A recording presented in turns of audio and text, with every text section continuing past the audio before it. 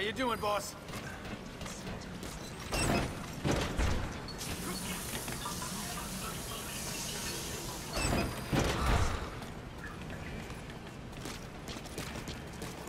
Boss, how about developing something?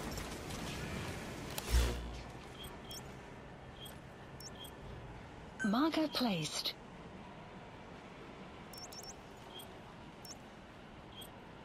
Marker placed.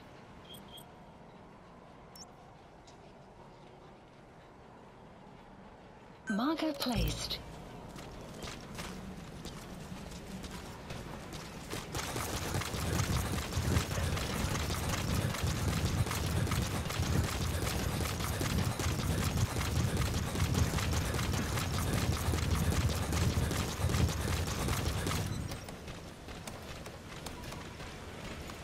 Whatever supplies you need, just let us know, boss. Boss, let's have a mock battle.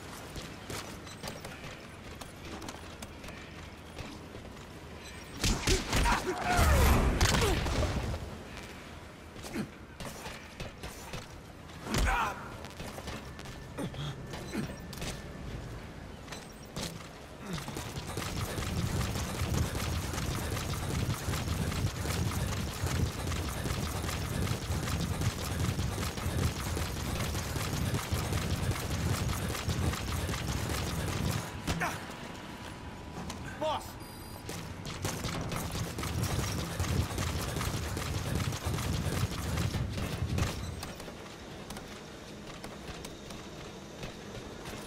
Boss, if you need combat support, just let us know.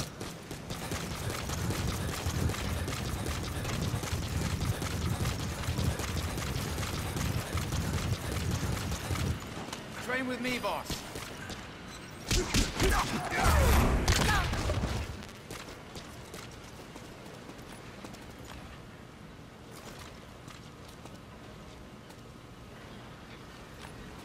Thank you, boss. You have arrived at your destination. Send me out on a mission, boss.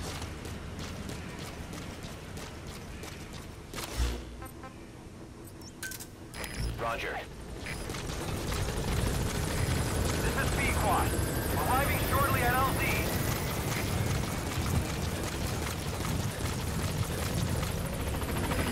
This is Pequod. On station at LZ.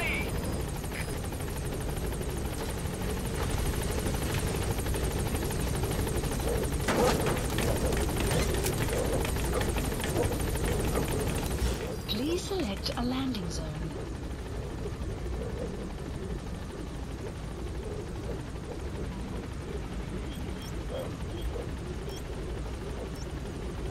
Landing Heading for zone objective. confirmed.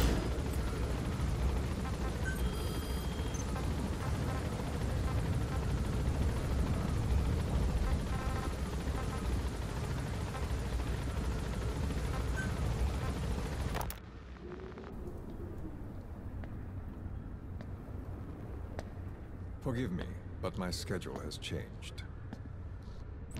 The time for grace and good manners has now run out. Please. Torture will not work on me. Shh. You said Skullface ordered you to weaponize the vocal cord parasites. But you also said he wasn't the reason. And he wasn't. I was seduced by the parasites. That is a fact. How? You mean from your curiosity as a scientist? That I cannot deny. But there is more to it. The story goes back to the 19th century. To my earliest memory. One day, a man from the government visited our Hogan, our home. I cried as he yanked me from my mother's arms and took me away to an Indian boarding school. From that day forward, I became George. This was the name my teacher gave me.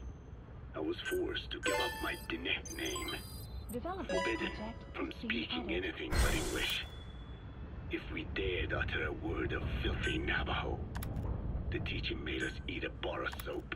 Yeah, that was the U.S. government's education policy for Native Americans.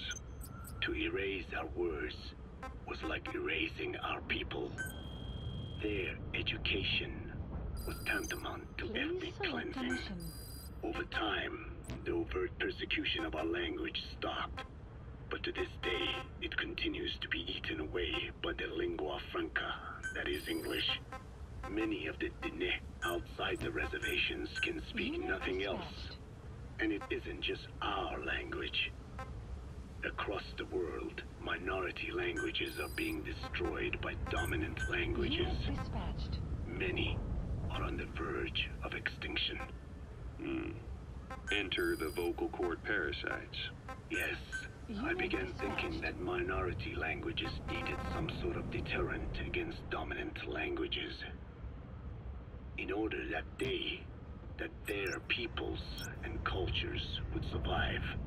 It was then that I came across literature at the Foundation claiming that man acquired language thanks to a type of parasite, one that distinguishes between languages as a precursor to reproduction. If I could just resurrect it, make it more pathogenic, I would have my deterrent against English. But I failed to hide that aim from Skullface. He noticed. Yes, I wanted to retaliate against the English language, though never did I intend to actually use it as he planned. You know how the story ends. I was forced to study how to make the parasites compatible with all the world's languages. All but English.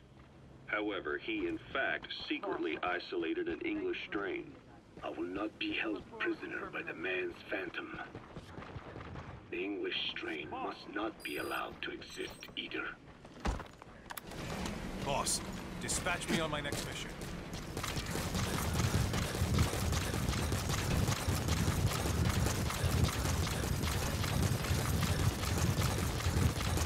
Boss,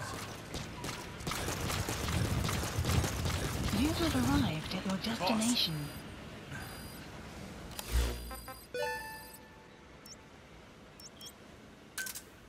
Roger.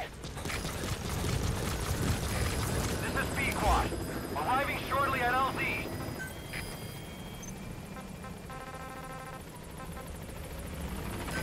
This is Pequod. On station at LZ. The ethnic cleansing parasites attempt to rob man of his words. Such irony. It was the vocal cord parasite that gave words to him in the first place. Ancient man had no language. Unable to produce complex sounds due to the structure of the throat, he could communicate only through simple vocalizations and gestures. Then the vocal cord parasites infected his larynx. Man's transition to walking upright did not gift him solely with intelligence, but also with his voice. At the time, the vocal cord parasites never harmed man.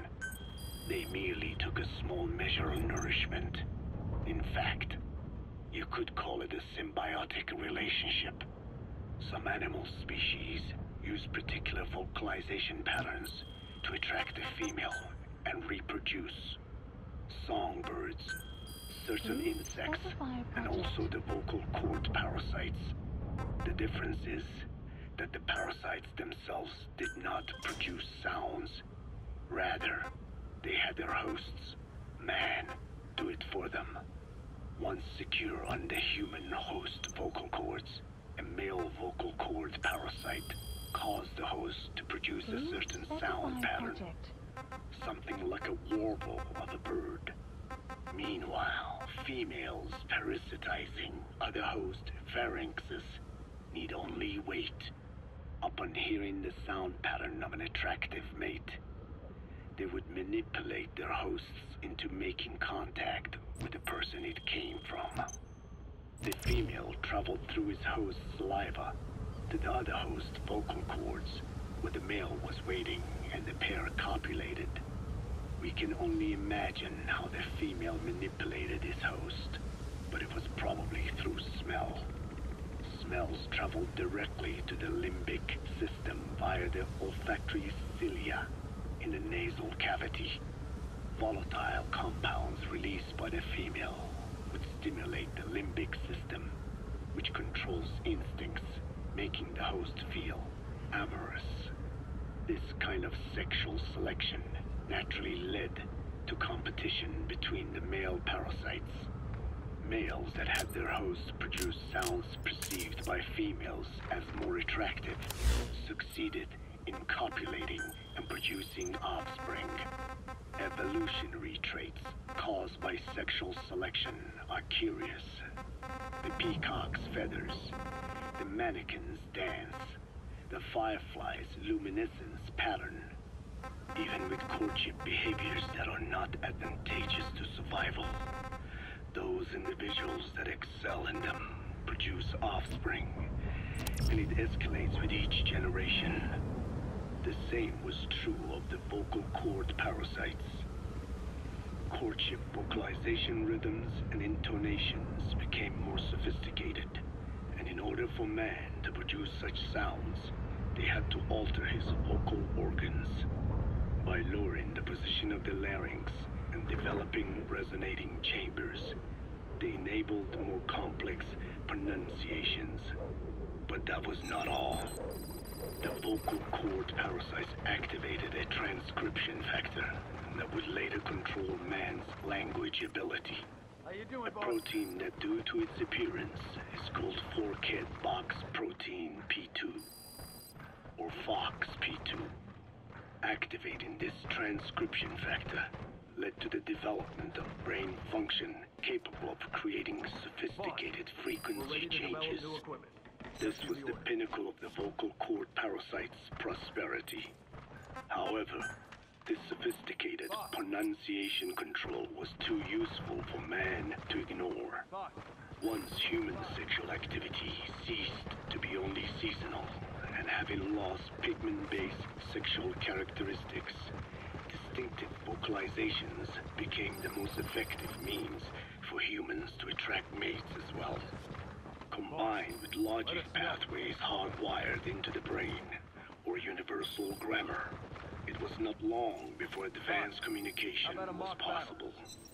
This was the birth of language. Luckily for man, it was around this time that a particular retrovirus was circulating. While not lethal, it infected not only man, but the vocal cord parasites as well. Clouds It is approaching. presumed that this virus removed part of the parasite's DNA and reverse transcribed it into man's reproductive cells. It was a vector. Among the genes it transcribed were the ones responsible for the production of language. The vocal cord parasite's vocalization genes were written into the human genome. The parasites were no longer of any use to man now. Man could use his voice as he pleased when he pleased, hindering the parasite's courtship vocalizations.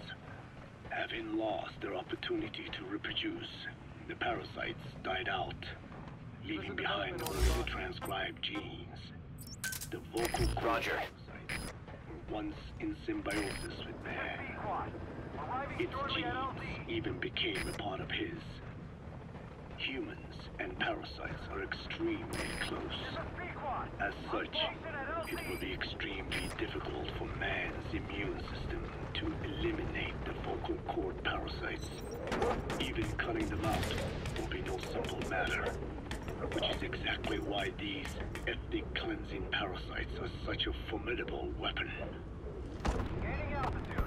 The rise of the vocal cord parasites goes back approximately 300 million years to the Permian period. At that time, they were not even parasites, but predatory autotrophs. They are believed to have been the common ancestor to the Pentastomida and the Cyclops genus of copepods. However, Earth's environment underwent a